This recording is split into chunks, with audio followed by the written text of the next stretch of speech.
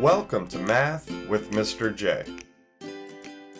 In this video, I'm going to cover how to read or interpret a line plot involving halves, and then also how to create a line plot involving halves. We will start with interpreting a line plot and then move on to creating a line plot.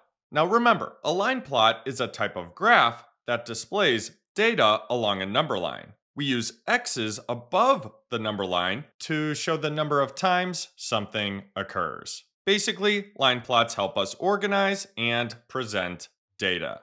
Let's jump into our first example where we have a line plot and then we have 4 questions to see if we can read and understand the line plot. For our example, it says, AJ built towers out of blocks. He measured the height of each tower to the nearest ½ inch and created a line plot to display the heights. Now looking at the line plot, we have a title up top right here that tells us what the line plot is about, what it's showing us. The title says, Height of AJ's block towers. And then we have our number line right here. It starts at 8 and counts up by 1/2 to 11.5. And then underneath the line plot, under the number line, we have inches. That's our unit of measure. That tells us what the numbers on the number line represent. So those numbers represent inches. Then each x represents a tower. For example, if we look at 11.5, we have 1x above that. That means one tower was 11.5 inches. Let's jump into our questions now, starting with number 1, where we have, what was the height of the shortest tower AJ built? Well, we need to look for the smallest number in value on our number line with at least 1x above it. That's going to be 8 inches, and that's the shortest tower AJ built. So going back to the question, what was the height of the shortest tower AJ built? 8 inches. Moving on to number 2, we have how many towers did AJ build? So for this, we need to see how many total x's are included on the line plot. Each x represents a tower, so we need to count all of the towers. We have 1, 2, 3, 4, 5, 6, 7, 8, 9, 10, 11, 12, 13, 14, 15. So how many towers did AJ build? 15 towers. Moving on to number 3, we have how many towers were less than 10 inches tall? Let's start by finding 10 inches.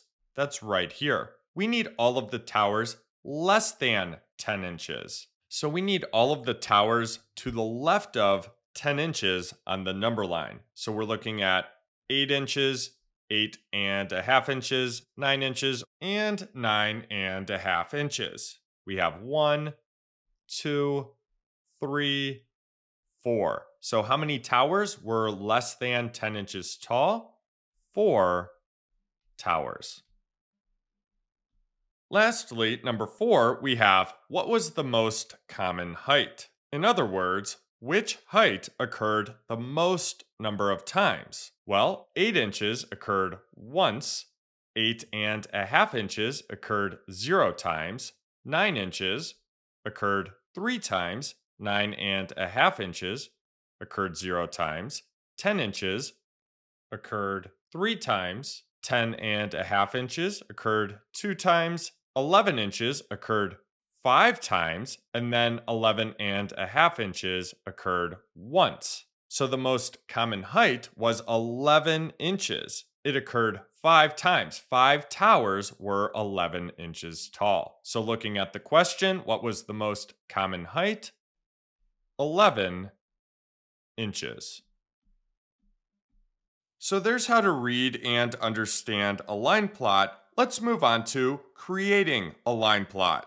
Now let's take a look at creating a line plot. Let's jump into our example where we have Jalen has a collection of plants in his house. He measured the height of each plant to the nearest half inch. Create a line plot to display the heights. So here are the heights of the plants to the nearest half inch. Now, when creating a line plot, the first thing that we may need to do is organize our data, the numbers we are working with. You may be working with data that is already organized, maybe in a table, ordered from least to greatest, or whatever the case may be. If your data is already organized, then you can skip this step. It's already done. For this example, the data isn't organized. We just have a list of numbers in no particular order. So our first step here, we need to organize the data. We're going to put it in order from least to greatest, and this will make the data, the numbers,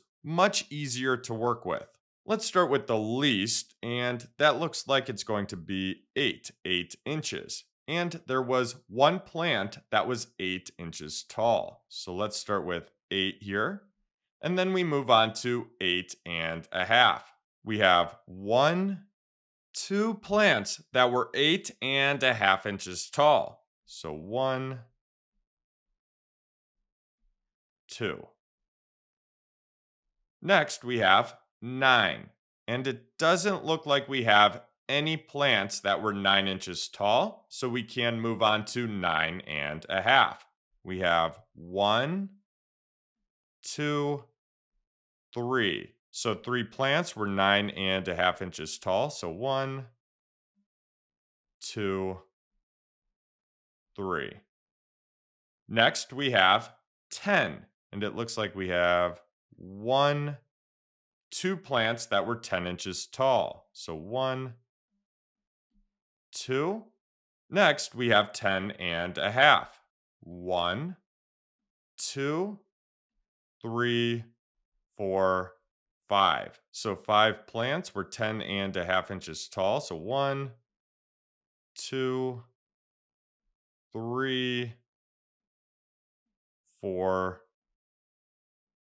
5. And then next is 11 inches, and it looks like we have 1 plant that was 11 inches tall. So 11 here. And that looks like we have everything, but let's double check our lists to make sure they match. So the unorganized list, we have 1, 2, 3, 4, 5, 6, 7, 8, 9, 10, 11, 12, 13, 14. Let's make sure our least to greatest list has 14 as well. 1, 2, 3, 4, 5, 6, 7, 8, 9, 10, 11, 12, 13, 14. We do match here, so we are good to go and move on. We didn't skip anything or count anything twice. So our data is now organized from least to greatest. Let's move on to the next step, where we need to find the least and greatest number we are working with. That way we can make a number line that fits what we have. We want all of our numbers to be included. And since our data is in order from least to greatest, this is a pretty quick step.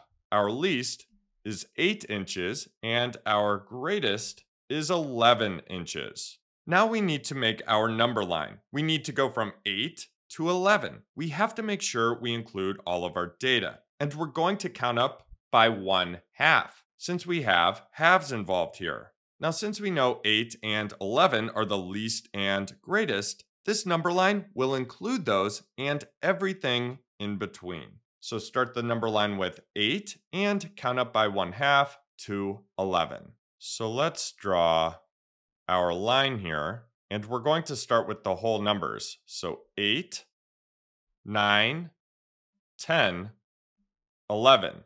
So 8, 9, 10, 11. Now we need the halves. So we need those right in the middle of the whole numbers. This is 8.5, 9.5, 10.5. So 8.5, 9.5, 10.5. And remember, those numbers represent inches, and we will label that at the end. So there's our number line, and we can move on to the next step where we need to draw the x's. The x's show the number of times each height occurred. And we're just going to go in order from least to greatest. So let's start with 8. How many plants were 8 inches tall? 1. So we need 1x above 8. Now, as we go along, we will try our best to be as neat as possible. The x's should all be the same size and lined up. Now let's move on to 8.5. So how many plants were 8.5 inches tall?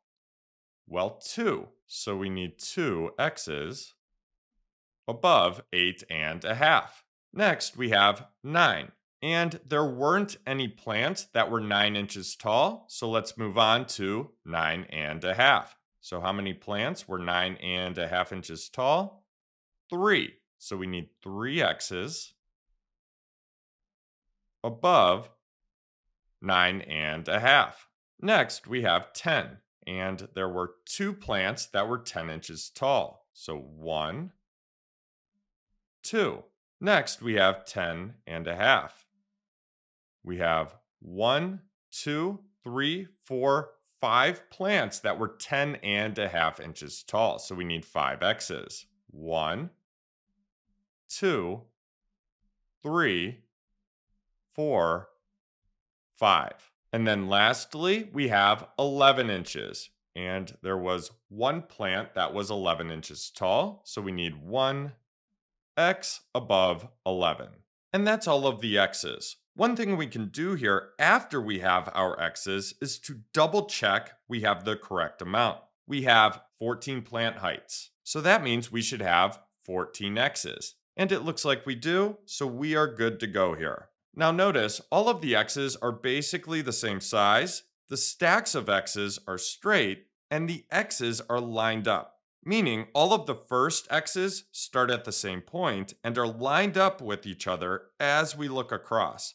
The second x's are lined up with each other as well, so on and so forth. So again, just try to be as neat as possible. So we're done with that step. We have our x's drawn, so we're moving on to the last step.